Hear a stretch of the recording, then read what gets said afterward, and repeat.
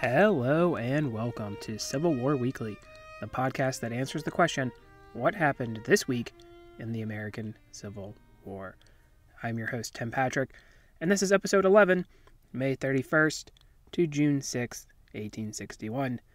And first and foremost, I hope everyone had a happy Memorial Day weekend. Before we get started, last week we talked about some motivations and armaments for the men who will be fighting our war. This week, we will continue in some smaller scale actions. First, I think it is important we visit again with Benjamin Butler and bring up the contraband issue. Let's begin by checking back with our friend from Baltimore, the guy who voted for Jefferson Davis for president 57 consecutive times, Benjamin Butler. Butler had taken command of Fortress Monroe, still in the hands of the federal government near Hampton, Virginia. You actually see it if you have ever driven to Virginia Beach via that terrible tunnel that, for some reason, always has traffic around and through it. It's somehow unavoidable, no matter what time of day you drive there. But I digress. Anyway, Butler was aware of the Confederate presence in the area. The battery we mentioned at Sewell's Point was being constructed within range of Fortress Monroe. While he was aware that the Confederates were making that position so as to fire upon him, what he may not have been aware of was that the construction of the battery was being done by slaves lent to the Confederate Army. And this would actually be a common practice throughout the war, that local owners, farmers, would lend their services for the war effort. So that's something that continues to happen. 3 of these slaves, actually owned by one of the commanders of the Virginia militia, would make their escape and arrive at Fort Monroe. Butler would receive them all and interrogate them for intelligence on the enemy and their positions. Now, the Confederate militia colonel would send a fellow officer under a white flag to Butler. They would argue that under the fugitive slave law, that the 3 men in question should be returned to their owner. Butler was a good lawyer and would argue that since the Confederate States had declared themselves to be their own country, he would not have to abide by the law and refuse their return. Butler was quoted as saying the following: "I mean to take Virginia at her word, as declared in the Ordinance of Secession passed yesterday. I am under no constitutional obligations to a foreign country which Virginia claims to be." Butler would further argue that they were contraband of the enemy. This is important because, as we have already mentioned, the aim at the beginning of the conflict was not to free the slaves, but it would become increasingly apparent that the slave labor, especially as they're being lent to the Confederate war effort, was a big part of sustaining the Confederacy. There were a variety of feelings on the institution, as discussed last week. Some were abolitionists, some were not, but converted to the idea. And I do think that Benjamin Butler is a great example of that. He was a Democrat. As mentioned earlier here, he voted for Jefferson Davis for president, but now he's sort of coming around to this idea. Freeing the slaves would be a part of the Northern War effort that would be seen as necessary in hampering the Confederacy. Now, when we say contraband, we are not likening the escapees to property, an argument that had many abolitionists at the time angry at Butler because he had called them contraband. Contraband would become a synonym for freedom or a free man in that time. Many more escaped slaves would seek sanctuary at Fortress Monroe soon thereafter. Now, we mentioned previously that the Union forces had successfully made a foothold on Virginia soil, taking the key railroad town of Alexandria. Confederate forces had not challenged the crossings, and any captured were released in exchange for the town. It's easy to look at maps these days, or maybe even play games like Total War with a bird's eye view of the situation, and have a misconception about how easy it is to understand the movements and positions of your enemy. During the Civil War, cavalry would often be used to scout and probe and gather important intelligence. Cavalry could also be used to screen movements as well, but I would like to get into tactics in a later episode. Brigadier General David Hunter would wish to gather intelligence on the Confederate positions at a place called Fairfax Courthouse in Northern Virginia. He would order cavalry under the command of one Lieutenant Tompkins to gather information on the enemy positions on May 31st, 1861. Just as a quick aside, I would like to introduce a couple of figures. General Hunter, at this point, is serving in the Army of Northeastern Virginia, which is going to be commanded in the field by Irvin McDowell. McDowell had come to command the army, but through some connections via his patron, Salmon P. Chase, and received a generalship at the start of the war. Prior, he had attended the U.S. Military Academy and served in the Mexican-American War as aide-de-camp to General Wool. Despite being a professional soldier, he had not commanded troops in the field prior to the Civil War. This lack of experience will be important leading up to the Battle of First Bull Run. David Hunter is another interesting individual as well. He had attended West Point and served in the Seminole War and Mexican-American War as well. Being stationed in Kansas prior to Fort Sumter, he would write letters gaining the ear of President Lincoln, who rewarded him with a command. At this point, early in the conflict, he will be the fourth highest-ranking volunteer officer. Hunter was a strong abolitionist and advocated heavily for the use of black troops in the Army. Later in the war, he would begin their enlistment and issue General Order No. 11 without authorization that emancipated slaves in several southern states. The order would be rescinded, but a proper emancipation proclamation would follow not long after. While we are doing a few introductions here, commanding the Confederate forces is Richard Ewell, at this point a colonel, but will become an important general for the Army of Northern Virginia. During the Mexican-American War, Ewell will be promoted to captain for gallantry. In May, he had resigned his commission to join the Confederate forces. Ewell would rise through the ranks and eventually, spoilers, take over for Jackson later in the war. This is where he will be involved in one of the more debated controversies of the war during the Battle of Gettysburg, but we will certainly cover that, so do not worry. Back to the night of the 31st.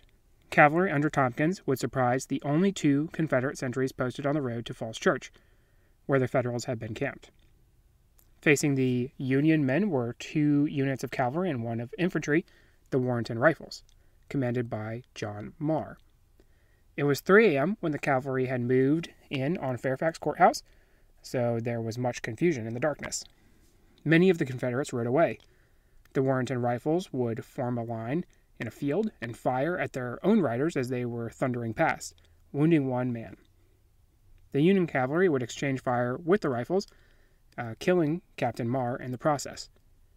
There is some confusion as to whether Marr had challenged the Union cavalry or had ridden forward to find a better position, but no matter what the case was, his body was recovered the following day. This was the first Confederate fatality in the war. Richard Ewell would also be wounded as the Union cavalry fired sporadically throughout the town.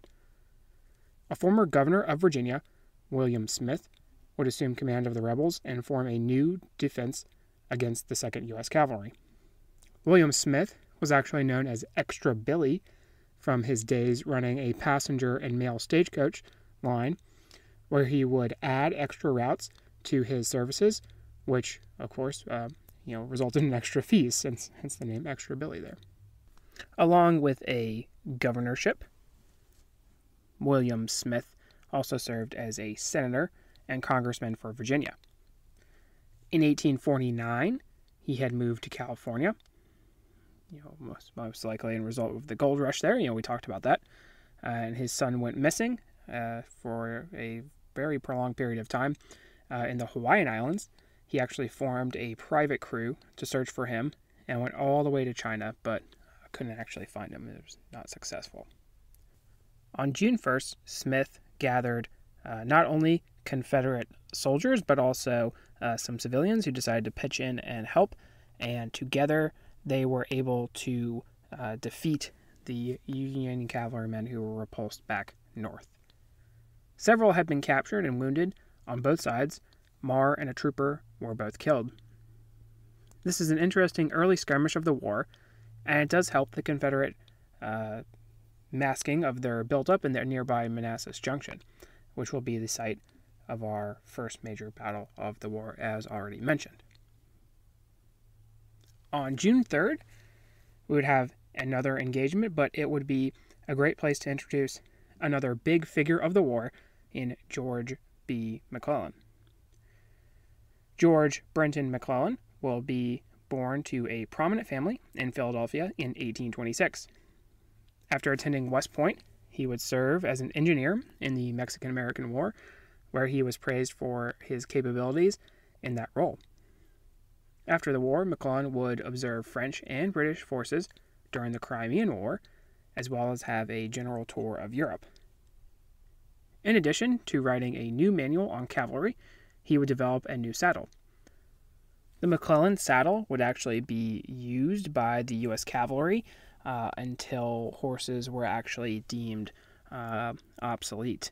So it is a very sturdy saddle that is used for some period of time, pretty much all the way up until World War I. In 1857, the inventor of the saddle would resign his commission to move into railroading, where he would excel and very quickly become a vice president of a railroad company. During this time, filibuster groups would seek him for his military prowess. Remember, we talked about William Walker and his expedition, additional expeditions to, say, Cuba and other, Central American states there. At the outbreak of the war, he would become a major general in charge of Ohio volunteer troops. He was second only to Winfield Scott himself. As we'll see in our future episodes, McClellan is one of the most criticized figures of the war. While his men loved him, referring to the general as Little Mac or the Young Napoleon, battlefield success would elude him. Some say he had some sort of psychological issues, and also that he had little to no friends and was disliked by those in power. And while it is true that McClellan would not get along with Edwin Stanton, for one, and there is a famous story of how he simply goes to bed after attending a wedding, even though he was informed that President Lincoln was waiting for him. A story that may very well be untrue, or at least could be exaggerated, I suppose, for propaganda purposes. But it is a little bit comical to think that Abraham Lincoln is sitting sort of in your waiting room, your drawing room there, and McClellan walks in and just goes straight to bed and then has to send somebody down to tell Lincoln that, by the way, I'm too tired, you're going to have to go home. So I suppose it is a little bit of a comical scene there. So for stories like that and this general bad rap that McClellan gets, it's pretty easy for us to root against him, especially because he does come from a prominent family. You have underdogs like Lincoln, Sherman, Grant. Those are all folks who had humbler beginnings as opposed to Little Mac. But we'll see if we can come to our own conclusions here as we move forward, and maybe we'll have a little bit of a wrap on McClellan where we can really flesh that out. So just stay tuned. McClellan would be tasked with the protection of the Baltimore and Ohio Railway, which would be important even in the capturing of Richmond. Under his command were troops from not only Ohio, as we mentioned, but also Indiana and Western Virginia, those who had been against secession. The majority of the troops were from Ohio, though. Reason being is that if there was a new West Virginian territory, then they would no longer share a border with the Confederate state and save them from being a battleground. So that was certainly some motivation for folks from Ohio. Union commanders had received intelligence that relatively untrained recruits of Confederates had formed at Philippi under Colonel George Porterfield. In response to the destruction of part of the Baltimore and Ohio Railroad, the Union would move forward and set up a plan to attack the enemy. Colonel Benjamin Kelly devised a plan to attack the Confederates in a move called a double envelopment. A double envelopment would be attacking the enemy on both flanks or sides. 1,600 troops under Kelly and another 1,400 under Colonel Ebenezer Dumont would attack from two sides of the rebel camp, which included somewhere around 800 men. The start would be signaled by a pistol shot. A local, actually sympathetic to the Southerners, actually discharges a pistol when her son was apprehended by the Yankees while attempting to warn the men under Porterfield. So it has a little bit of a false start there, so I guess we can say. Despite the setback, the Confederates had failed to post any pickets, and so were taken completely by surprise. They would soon be in flight, running 50 miles away, hence the name often given to the Battle of the Races at Philippi. Now, this is considered to be the first organized land action of the war, although casualties were light on both sides. It was significant for two more reasons. Early in the conflict, any sort of action, no matter how small, was given a lot of publicity. We don't have a crystal ball to see in the future, so we can't see that there's going to be much larger engagements, much more casualties, much more important to the war effort. So any kind of engagement, especially when we're thinking that it's going to be a short war, right? It's going to be important. So going to be a lot of publicity around it. And especially in the western part of Virginia, it's going to be a good traction point for the separation of that territory from the main state of Virginia. The second reason that Philippi is important is that it does start the career, or at least the Civil War career, I should say, of George B. McClellan. He's going to gain fame following Philippi despite facing green and numerically inferior foes. It should also be pointed out that McClellan had not yet arrived in Western Virginia at the time of the battle, and so the plan was concocted and executed by Benjamin Kelly. So McClellan isn't even there, but it is his command, so he arrives after, and he's going to get credit for it. Kelly had received a wound to the chest that was originally thought to be fatal, but he would recover. As mentioned, and will be mentioned in a future episode, there were Western Virginian forces fighting for the Union. And as mentioned, this action would help push the eventual formation of the state of West Virginia. So Philippi is important for a small handful of reasons, despite probably that we have never heard of it if we're a casual Civil War historian there, right? The writer Ambrose Bierce was present at the battle, and in his short story, On the Mountain, he writes the following about Philippi. We had been in action, too, had shot off a Confederate leg at Philippi, the first battle of the war, and had lost as many as a dozen men at Laurel Hill and Carrick's Ford, whither the enemy had fled in trying, heaven knows why, to get away from us. So it is a very poetic way of saying that both sides are very green. June 3rd, 1861 will actually see the departure of someone who played a small part in our early story and honestly, in my opinion, helped to launch Honest Abe to the presidency. Stephen Douglas would contract typhoid and die the same day as the races at Philippi. He had fallen ill after a speaking tour to build up support for defense of the Union. It is interesting to think about his stance on this classic debate of state versus federal rule. It's also weird to think that if you said, let the people rule today, no one would really bat an eye. But back then it certainly was, and connected with this issue, very hot button topic, right? How different things may have been if Douglas was elected, something else we can also think about. But alas, we do have to say goodbye to Stephen Douglas, who does do his part in helping Abraham Lincoln before he catches typhoid there. So, goodbye, Stephen Douglas. This first week of June would see the early raiding actions of the Confederate privateer CSS Savannah.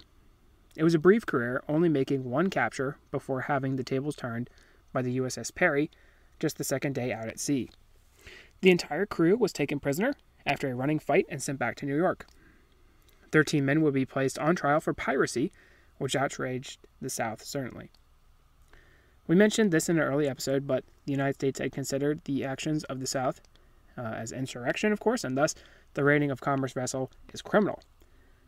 In response, the Confederate government would issue a statement that for any of the privateers killed, they would kill Union prisoners, and release of the names of those who were going to be paying that price, which pushed pressure on the U.S. government.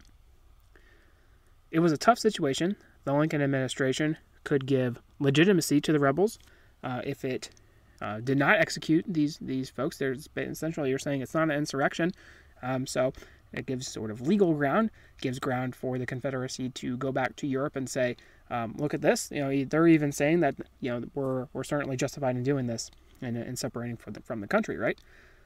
Ultimately, though, a path was chosen that would avoid bloodshed, and the Confederate prisoners were not executed. That should also be noted that the summer of 1861, 2 more Confederate privateers were launched from Charleston, the Jefferson Davis in June and the Preble in July. The Jefferson Davis would make 9 captures before running aground in Florida. The Preble would be sighted the first day out of port and engaged by a U.S. frigate, which would put a hole in the hull of the vessel and capture the crew. Let's close out by talking about Confederate commerce raiders, which played a small part in the war, but most likely did not have quite as big an impact as one might think. Because of the lack of industrial capabilities the North had, as compared to the South would have a smaller navy and rely mostly on blockade runners and commerce raiders.